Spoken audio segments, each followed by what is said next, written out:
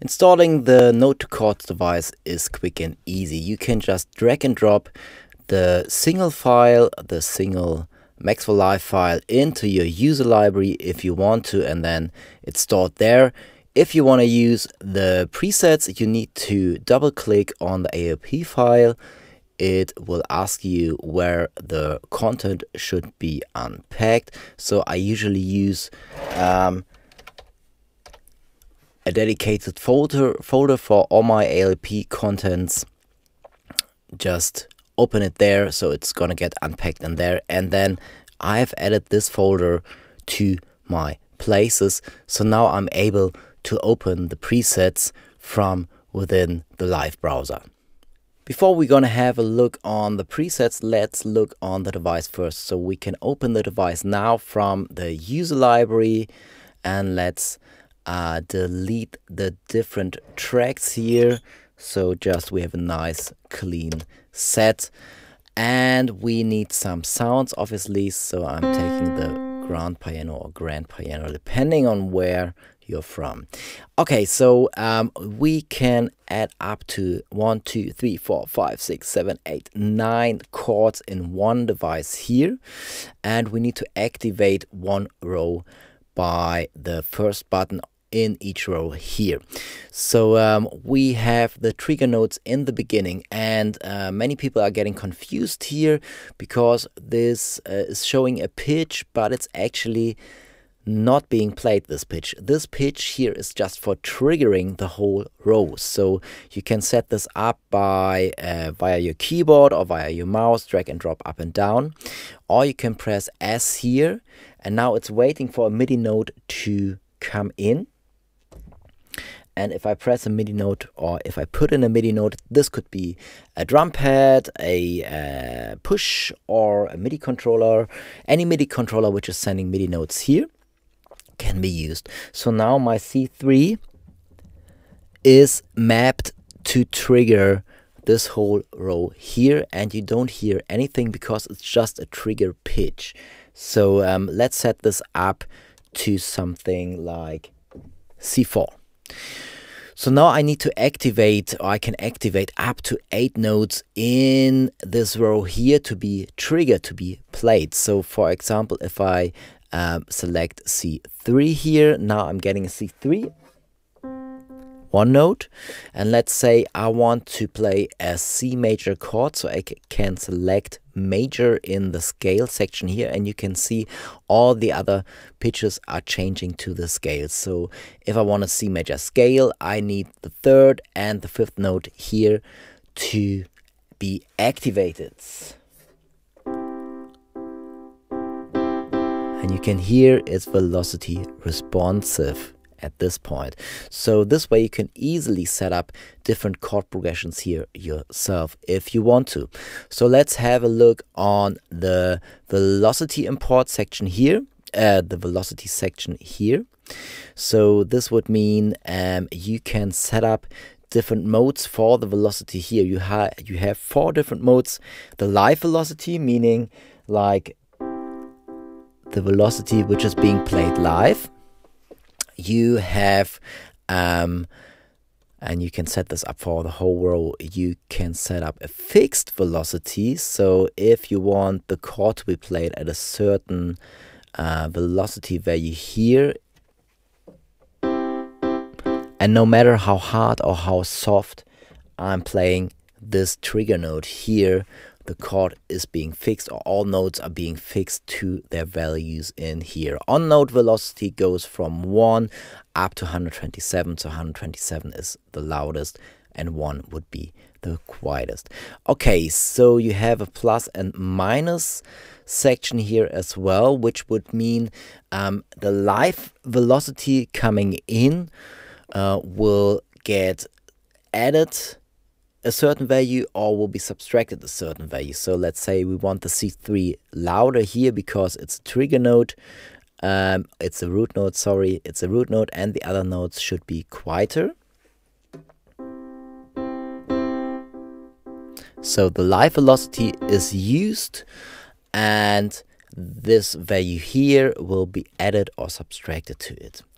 Okay, so the Last one will be a random section here, and you can see you will get 2 fields for each note. So that would mean you will create a random value between those 2 fields here, or those 2 values will be created. So now the C3 will get a random value between 60 and 110, and let's set those up a bit lower, the other ones, so you can hear now that there will be some movement, and the C3 is still the loudest.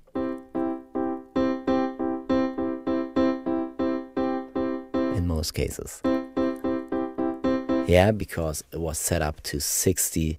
So if you set this up higher, C3 always will be the loudest because it's higher than the maximum values of the other 2 notes. Okay, so you might want to have this case where you want to play chords with your left hand and you want to play melodies with your right hand. Or if you have 2 different tracks where you're sending your push in or a different MIDI note from a different controller, and you might not want all notes to be going through. So you can set this up here if you want non-trigger notes to go through or not. So if I'm now playing, no note is coming through. If I have this activated, all notes are going through, just the trigger note will be transposed to the row which it is triggering. Okay, so sometimes you have chords already in a MIDI clip. So let's say from a MIDI pack you bought, or some stock chords from the Ableton Live core library. Let's just put in some chords and let me show you how quickly you can actually put those in here as well. So nice metronome. If I put in some chords,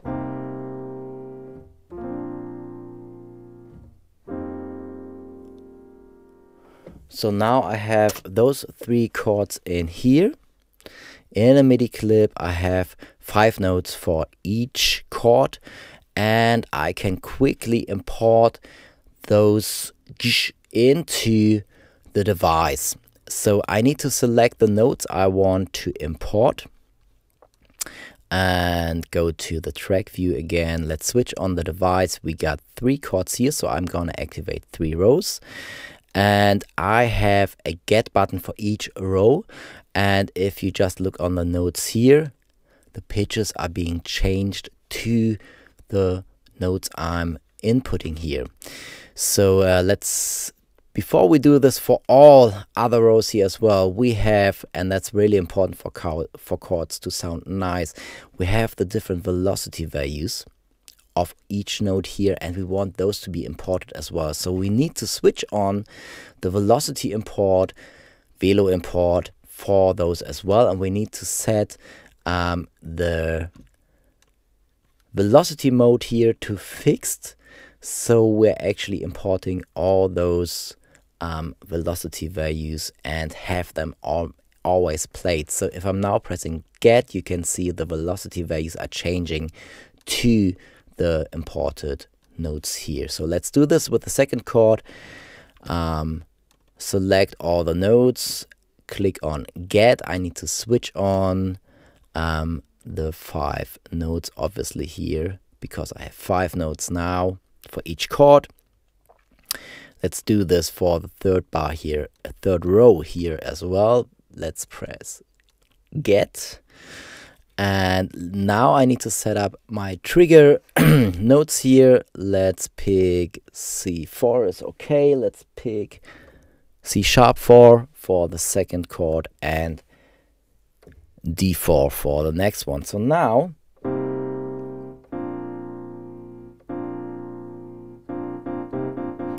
and I selected the wrong chord here. Let's do this right. 3rd chord selected, and now get.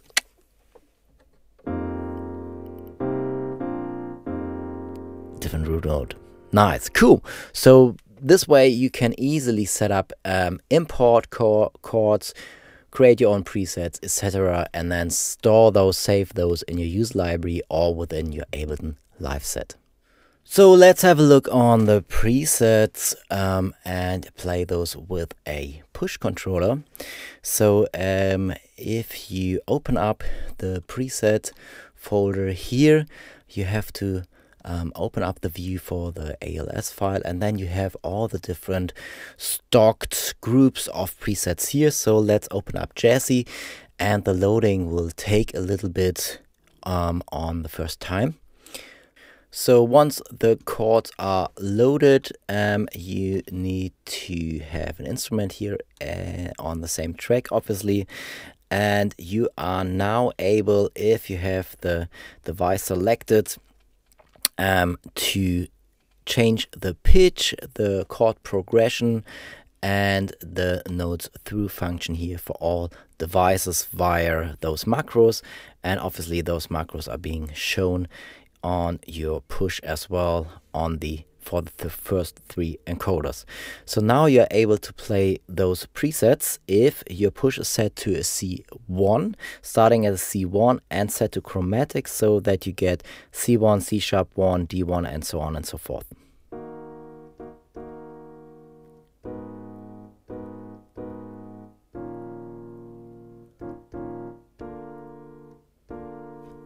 And obviously you can now use your encoders to cycle or to select different progressions.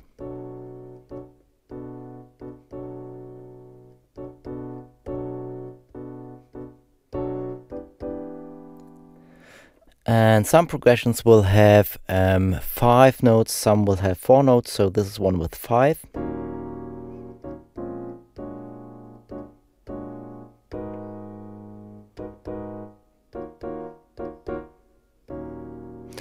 And this way you are able to quickly find some new nice chords here. You can change the pitch here as well. So let's say you want the whole sequence to be a bit higher. You can set this up with a pitch via the first macro here.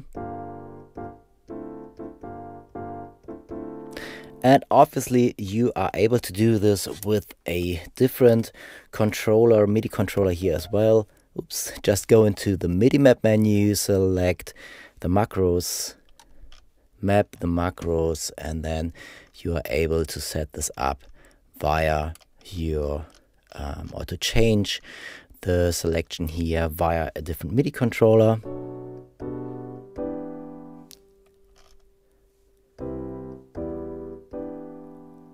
Yeah, this way you can use any MIDI controller sending MIDI notes or sending MIDI control change data for the macros. For the notes, you would need notes, MIDI notes, obviously. So if you want to trigger those 3 different chords with, let's say, one pad from your drum, E-drum, or from your push, or from a different MIDI controller, you can do this with the second device which is called the MelodyTrigger. So here is one older version of it. So you can put this in front of the NoteToChords device and set up the notes you want to have, and it needs to be in front of the device here, and let's put it in the front. Bam.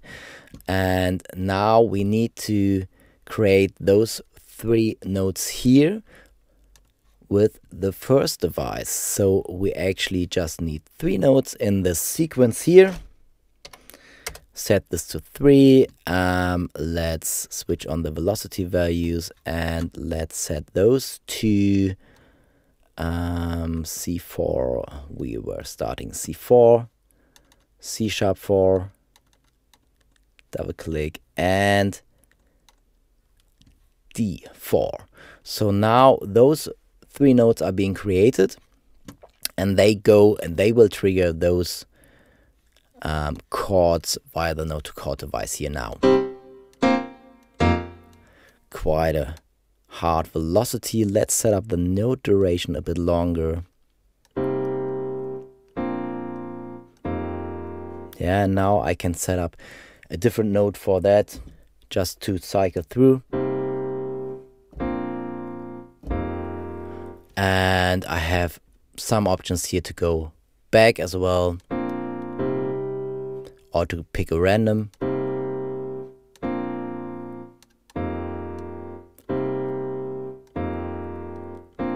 Yeah, 3 notes, so not so much randomness here, but you get the picture. You can set those up for being triggered by external MIDI notes here as well.